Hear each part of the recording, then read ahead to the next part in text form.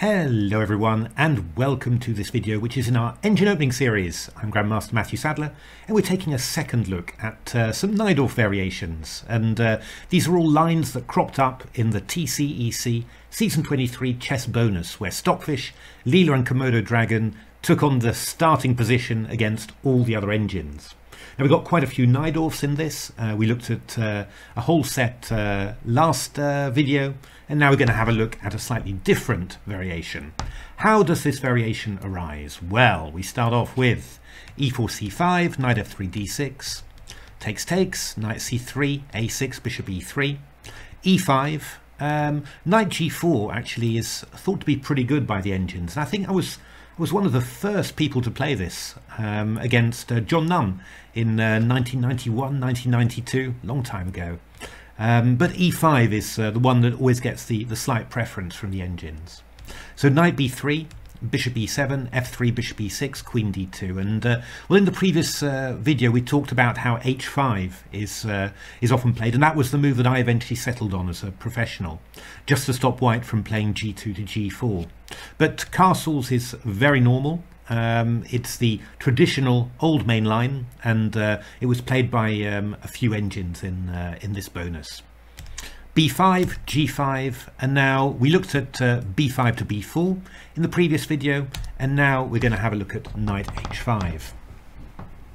So yeah, I mean, these positions, I found them very, very tricky to understand as black. I mean, I analysed them lots, but never really felt that comfortable. The problem is that you know, you assume, you know, looking when white plays a move like g4 and black plays a move like b5, that white's going to be attacking on the king side and black's going to be attacking on the queen side. Only somehow, you know, this often seems to get turned around, because actually, you know, white's got some weaknesses on the king side. The f4 square, the g5 pawn is loose, and when black plays b5, then the c6 square is greatly weakened. And what you often find is that the whole situation turns around, and white ends up attacking on the queen side and black ends up attacking on the king side. And I find that very, very hard to you know, to grasp and to sort of evaluate properly. You know, you tend to get lost and a little bit confused. So let's have a look how the engines did. We've got two moves here. We've got knight d5, and we've also got king b1. And well, we'll have a look at king b1 first, because this featured actually in a recent game from the Sinquefield Cup, where Fabiano Caruana ground down Maxime Vachier-Lagrave. And well, what did Maxime do in this position? Knight b6.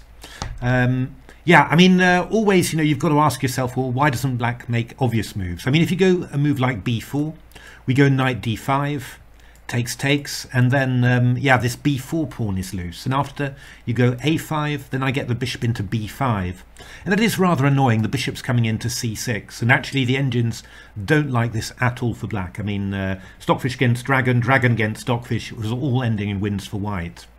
So black tends to just hang on a little bit with that and play the move knight b6, and knight b6 is quite nice. I mean, it's threatening a move like knight c4, for example, which you know, could be quite awkward.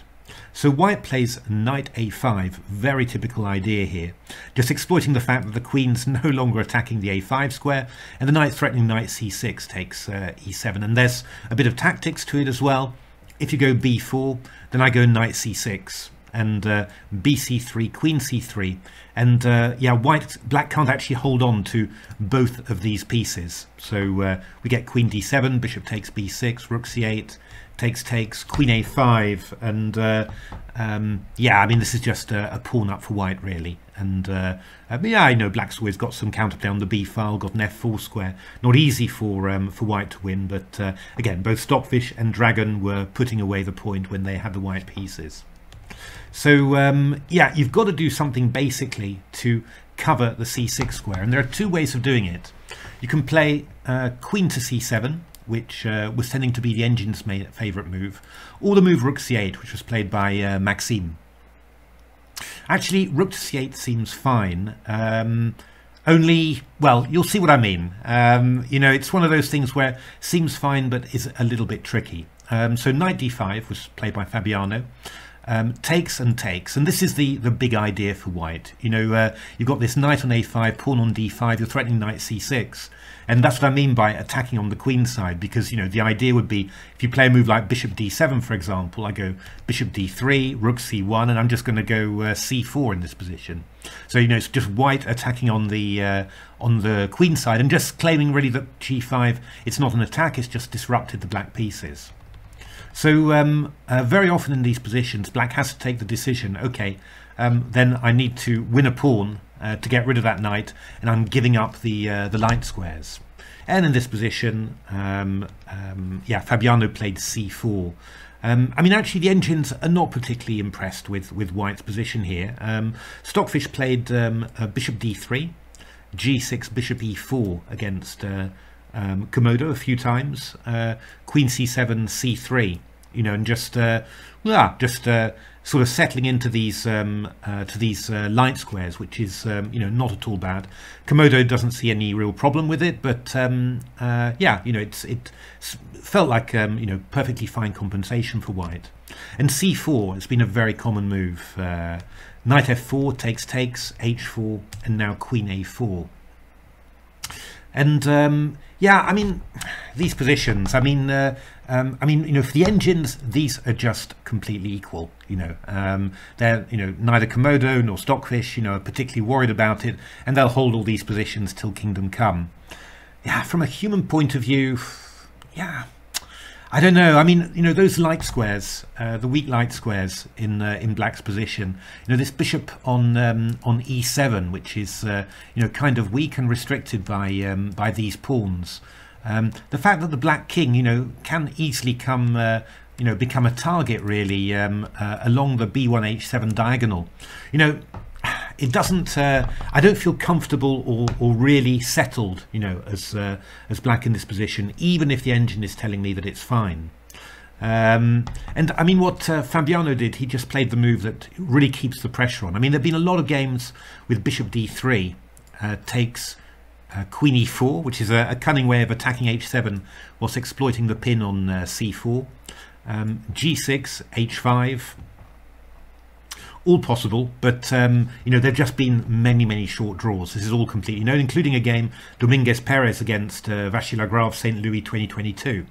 So you know, d5 takes, cd, takes, check, king a1, d2, and yeah, this is actually just a draw. a3, queen c1, king a2, queen c4 check with perpetual. And I've had some Stockfish Komodo games that went that way as well.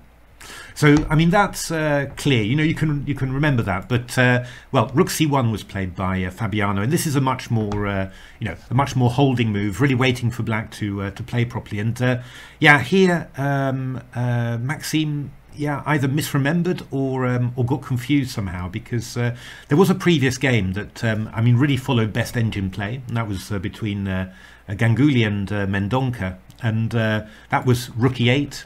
Bishop d3, rook c5, queen e4, g6, h5. I mean, Komodo and Stockfish are agreeing a draw here.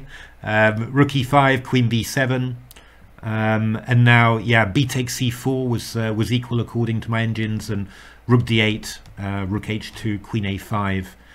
You know, eventually led to a draw as well in this game. You know, pretty clear really that the engines, you know, thought that playing rook e8 in any case was a good idea. But Maxime played rook c5 and rook e5, which is a little bit strange. So, and after queen f4, well, I mean, you know, Stockfish and Dragon, they both sort of say, well, you've given up the f4 pawn for, I don't really understand why, but still after rook b8, you know, you're still in there, and you know, you're worse now, but it's not so bad. But yeah, Maxime played a move that you're going to see a few times in this video, f6. You know, just the idea is attack that g5 pawn and you know, get some counterplay. I mean, it looks really good, Only, Fabiano knew his stuff, because he played queen h2, which is a very unpleasant move. After fg, hg, we're attacking h7. So it sort of keeps that pawn on g5, and now from now on, all of my engine games are just losses for black. You know, it's just you've weakened your king side, and white's light squared bishop is, you know, it's just going to be really really very dangerous. There's lots of unpleasant light squares there. So yeah, I mean, how did the Vashila Graf game go? He went rook c5, queen e2, rook e5, a little bit of repetition, and then queen d2 check. You can't take because of queen d5 check, and then after king h8, queen e2, rook e5, queen d3, and you know, you just see there's such a struggle for black. This bishop is really passive. You can't take on g5, and you know, white's always got opportunities to either open the g file or play g6. So I mean, even lining up, for example, you know, is possible against the pawn h7. So I mean, Maxime put up a stunning defense and actually reached a table-based drawn queen and 2 pawns versus queen. But yeah, unfortunately, we humans, unlike the engines, can't ask for table-based adjudication, and yeah, it's a very difficult ending to hold, and Maxime lost it in the end. But I mean, I think you can see, you know, the you know, the feeling about it. I mean, this is an equal position in principle, but yeah, in terms of things that can go wrong, it's much easier to imagine things going wrong for black than for white, really. But that was Maxime's move, rook c8. The engines preferred the move queen c7, and that has got a clever idea in it. The idea is that if white goes knight d5, then actually the engines just want to play take some bishop f5, so not take that pawn, not give up all the light squares, and the point is the queen on c7 is sidestepping knight c6. So when you go knight c6, they're playing f6, again this move to break open the kingside squares. But the point is we've still got a light squared bishop, so we've got some sort of cover of the light squares that you're weakening temporarily when you play f6. And well, this was the continuation of quite a few games actually. Takes bishop g6, and now you can see that black's not doing badly at all. You know, this bishop is an absolute rock defending this weak pawn on h7, and we're just getting ready to line up on the f file. We've got this f3. If this knight ever takes the bishop, then we've got attacks against the c2 square. So you know, white's fine, but black's fine here, and actually my engines seem to reach a sort of equilibrium in this position. So that's why queen c7 is interesting, and here my engines were playing a3. Well, actually in the bonus the engines were playing a3 here, and yeah, just to stop b5 to b4, and just waiting to see, you know, what sort of useful move does black have here. Now the normal move is rook b8, and well, now we play the move knight to d5, and of course, you know, what's the idea? The idea is the rook's gone to b8. Black was looking to try and get him b5, b4, but now with a pawn on d5, knight c6 will gain a tempo against the rook on b8. So here once again, you know, black has to play bishop takes d5 and go for this type of position. You might ask, why wouldn't I play a move like rook ac8? And that is perfectly reasonable, because actually Komodo Dragon and Stockfish, they both played this move and they both seem to enjoy it. If you go knight d5, again I'm going to take, go bishop f5, knight c6, f6, and well, I mean, white's gained the move a3, black's played the rook to c8, but essentially we're looking at pretty much the same sort of position. You know, bishop f6, takes, rook a8, bishop e3, queen d7. And again, if you ask me, I would much rather be white in this position. I mean, you're entrenched on the queenside squares, and it sort of feels like it could be much more dangerous than anything black can do on the king side. But Stockfish and Komodo were quite, you know, were quite sanguine about it all. Didn't really see that white was going to break through on the queen side, and were quite happy to, you know, gradually and slowly get the king side play going. You know, and yeah, I mean, it came in. Knight f4 came in. You start using the queen to annoy a little bit, and yeah, Stockfish held this. But yeah, again, you know, it's one of those things where you say, yeah, I'd rather be white, really, you know. So, but after a3, rook b8, then we're going knight d5, and here, because of this threat of knight c6, black's forced to go in for this. And this was, yeah, you know, again, very, very interesting to see this, really. Yeah, I mean, c4 is not so dangerous now because we've got our rook on b8 protecting the b pawn, so not worried at all about that. So actually white plays bishop c4, queen d8, bishop a2, and yeah, I mean, you've got this bishop on a very interesting square there. And yeah, the question is, how does black free itself? And well, I mean, here the engines were taking the opportunity to get rid of the g5 pawn, free up that knight, and then play queen f6, takes, and rook d6. And actually we're following a correspondence game, and this is actually Stockfish against Halogen from this position, and Stockfish managed to beat Halogen from this position. In my engine games, it didn't manage to beat Komodo Dragon. Komodo, yeah, this is quite amazing actually. It's not something I particularly guess. Rook a8 was Halogen, a5, rook e1, rook be8, which I hadn't expected, but I think it keeps the f7 square defended, which gives black some counterplay. And yeah, it was this amazing idea. Knight e4, we're threatening knight c3, knight d2 with the rook on e1, so obviously you can't take the b5 pawn yet.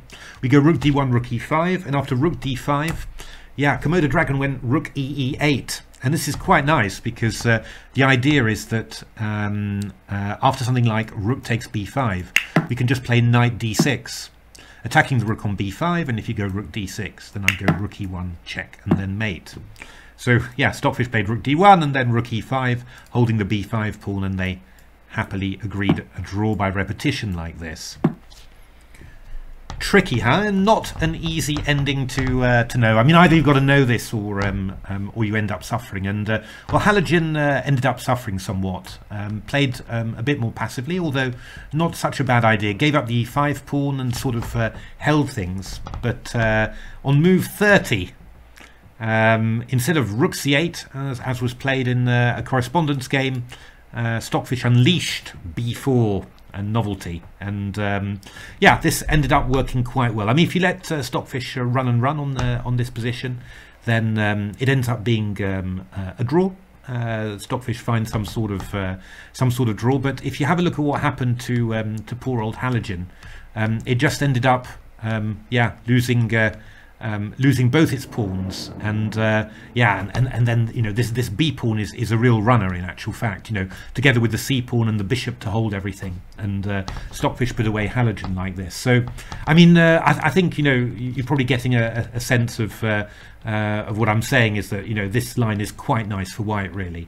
You know, maybe not enough for Stockfish to beat Komodo with, but a very nice line for beating a human opponent with. So king b1 is a pretty good move there, I think. But there's another very interesting move, which is knight d5, which was Leela's choice, I think. So bishop d5 played, ed, and then f6. And yeah, I mean, this is again, this counterplay happening. It's quite important, by the way, that the queen is still on d8. I mean, this is why, again, these positions are quite difficult to deal with. But, you know, g6 could be nasty if the queen had already been committed to c7. But after hg, you know, having queen e8 to give some support to the g6 pawn and the light squares in general is actually very useful. So g takes f6 is played, bishop f6. And now we get on to a few little experiments that I had with Leela playing at one node. And I can tell you, I mean, I played for the Silicon Road to Chess Improvement, my new book. I played a 101 game match. I miscounted, that's why 101. And you know, I ended up playing all sorts of different openings just to keep some variety, of course.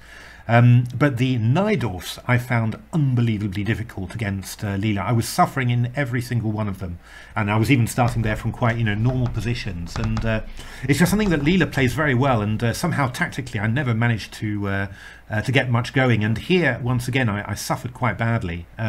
King to b1 was played by Leela. It's not the main move. Yeah, I mean, knight f4 is the main move. I played that in a second game. Knight a5, knight b6, and then knight c6 is so against Wojciech. Queen c7 takes c3, which is okay, but I don't know, rook e1, rook g1, rook e3 was played. Sort of feels like, you know, you've given black a lot of active squares there. Leela just played the move c4, b takes c4, and Ketty Arakamia Grant, Georgian grandmaster, and also women's grandmaster, and also now playing for Scotland, played queen b4, which is a very good 1e4 player. Got a very good position. Actually, Leela just took on c4 and just played this this position with a knight on d6, bishop on c4, knight e4, and to be honest, this was very uncomfortable for black, and I even lost this game in the end. I had a saving move towards the end, which I missed, but I mean, you know, Leela, of course, you know, playing normally would have just put me away. It was a very unpleasant position, and Leela just playing purely on evaluation, not on with no calculation, was too strong for me. So yeah, you know.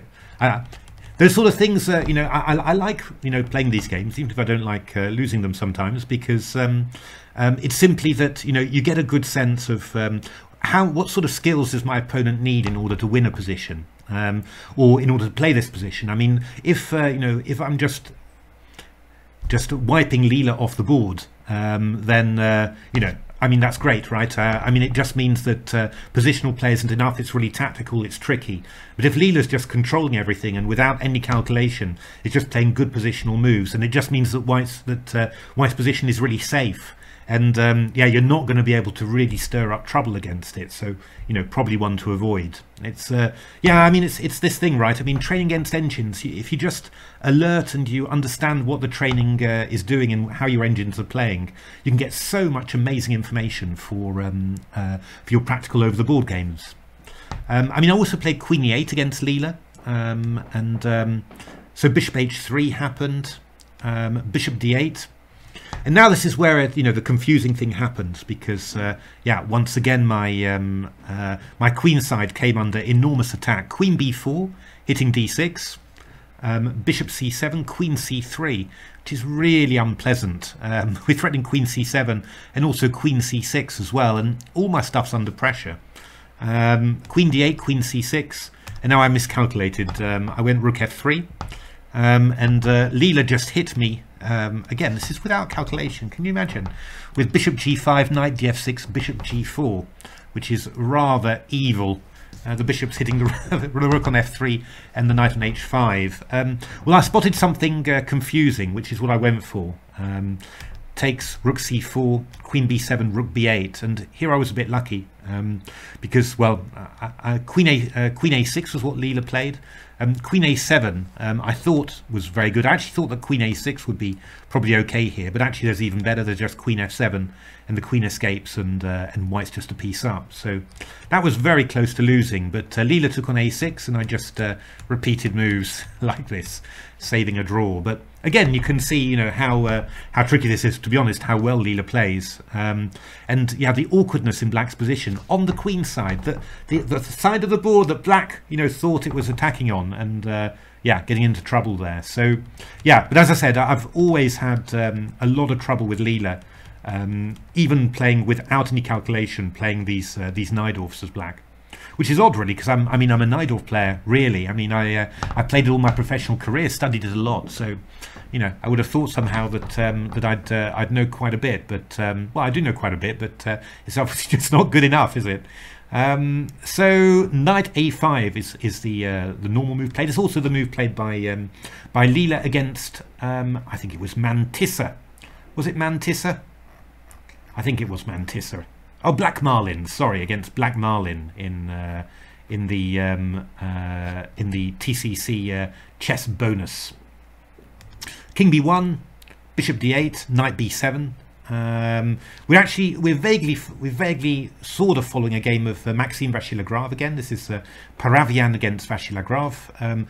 Paravian played queen b4, bishop d8, knight b7, rook f3, knight d6, queen e7, bishop d2, knight f6, and yeah, Vachier-Lagrave managed to get his way out of this. yeah, I guess this is sort of fine, isn't it? Sort of position in the Najdorf where, as long as you're active and you can keep this light squared bishop under wraps, then you're going to be fine. So King B1 was played by Leela. Bishop D8, Knight B7, Bishop C7, and then Queen C3 again. You know, again, we're targeting the D6 pawn, and we're crawling all over your queen side light squares. So Queen B8, Queen C6, Rook F3, Bishop G1, Rook F6, C4, takes. And yeah, you know, I mean, this is again one of those positions where, you know, as black, I'm rather worried, you know, but the engines is just fine. I mean, actually, you know, we're following a high-class correspondence game here. You know, White's 25-94, Hall against Daubenfeld 25-10. Maybe Dragon Miss knows both these players, but it's a pretty high-rated matchup there. And well, that game went Knight F4, Bishop E3, and now A5. Was played in that correspondence game. Rook F1, Rook F7, A4, Knight B6, Bishop B3, Knight D7. Quite careful play from black. And well, on my best hardware, Stockfish against Komodo. Komodo played Knight G2. We got Bishop C5, very nice idea, hitting the D6 pawn, hoping for takes, D6 check. King H8, Queen D7, Rook G1, takes, Bishop A6, Rook there. Rook G2, Bishop C6, Rook B4, and yeah, you know, Komodo Dragon held the draw there. But again, you know, feels kind of fraught, really. You know, it's not easy at all for black. You really need to know your stuff to hold this. And you know, again, it's one of those things. I mean, there are different lines of the Najdorf, like the one we looked at last time with you know, with B4 instead of Knight H5, where you feel, yeah, you know, I've got some winning chances here. Whereas here, I just feel, oh, you know, if I play it well, I'll hang on. But White's just crawling all over me. Well, Black Marlin played Rook F7. We got Bishop E3, and yeah, Knight F6 was played. And yeah, I mean, basically, you know, I just think that White is just nicely better in this position. Yeah, I mean, Stockfish against Komodo Dragon played this sort of setup: Knight F6, Knight G8, Knight F6, you know, and sort of held it like that. And that's fine. But yeah, again, it doesn't fill me with total joy, I have to say. And after Knight F6, Rook F1, E4, Bishop D4. E4 was a bit dodgy, I think. Just this bishop now has got lovely play. E4 pawn is weak here. Rook E7, Bishop E2, Knight E5, takes, and then a nice move, Knight C5. We've got I think DC. I don't know, was it? Ooh, I should have verified this. I assumed Rook takes F6 in this position is really strong. So I think that was the one. So Rook E7 played Knight E6, Bishop A5, Rook C1, and well, basically Leela was in control. And well, when Leela was in control, Leela did what Leela does, and just started, you know, sort of playing around, squeezing nicely. Bishop A6 is a nice move. Rook A6, we've got Queen C8 check, and after Queen G8, Queen C4. Well, I mean, you know, you're just going to start. You're going to entrench your bishop on some sort of good square, and then you're just going to push the queenside pawns and win there. And that's basically what Leela did. Actually, Leela also moved this rook's pawn up to H6 because it was feeling lonely. So yeah, you know, I mean, basically, you know, a very nice position for White there. So yeah, I mean, you know, quite interesting to see Halogen play this, Black Marlin, and I think Mantisra as well, to be honest. But yeah, in general, I wouldn't recommend this this line for black, really. Now, even though Maxime Vachier-Lagrave has played it quite a bit, you know, I just tend to think that the positions that you end up with, you know, either a position where, as we saw, you know, the centre has been cleared of pawns, and your White's just got some play on the light squares, and black's got an extra pawn.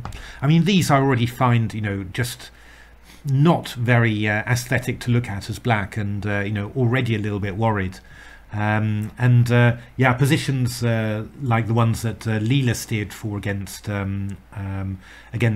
Black Marlin, like this one, for example, and then Queen C6, and then we end up with Bishop takes C4. Again, you know, control of the light squares. Black's piece is rather blocked up. Difficult for a human player to really assess, you know, how dangerous is the play that's coming towards me, and not really very clear from the Black point of view, you know, how am I improving my position. It's yeah, I think you'd really need a lot of work anyway with Black in order to get this right. So yeah, basically very interesting set of games there in the Najdorf. Yeah, we've seen G5 B4, the main line, and we've seen G5 Knight H5 as well, and well, I do much prefer B4. I think in a subsequent video we'll probably have a look at some of the experiences with H5 moves, because yeah, I mean the engines were playing this quite a bit. Koivistel, I seem to recall a game there, and that was actually leading to very, very interesting games as well. So there we are. I hope you enjoyed that this deep dive into the Najdorf. It's brought back a lot of nice memories for me from my professional time. If you like the video, why not give a like, tell your friends, subscribe to the channel, even take a look at my new book, The Silicon Road to Chess Improvement, which is full of great stuff like this, great analysis, great you know, explanation of what engines are thinking and doing, which you know, is pretty important in the modern chess world. And otherwise, you know, thanks very much for watching. Keep tuned because there's lots more to come.